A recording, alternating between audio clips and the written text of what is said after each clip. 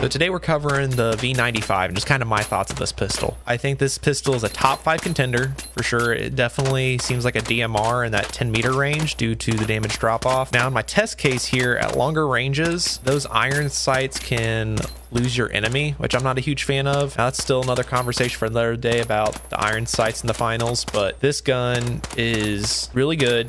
Definitely that 10-meter range. With this damage profile, you can get rid of any class with almost just a half a mag. Now, at the longer ranges, like I said, you'll be dropping a whole mag though. Now, getting back kind of to that recoil pattern, it is just straight up, so it's super controllable. Now, the visual bounce can be a little rough. With the hip fire, it is definitely a viable option due to the fact that the spread is pretty narrow when it comes to hip firing, which is nice. Overall, this pistol is pretty versatile. I think they've made some changes to it because it was being widely used in the beta. I've not seen as much use since release, but it's a good offensive and defensive gun. You can be on objectives as well as use it in a case to rotate around your enemy and get the drop on them due to the high damage output up close, which is nice.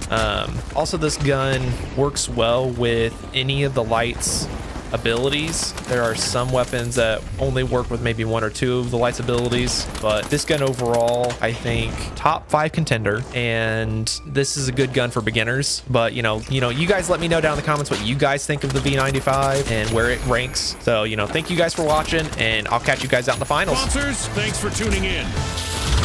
And that's a wrap.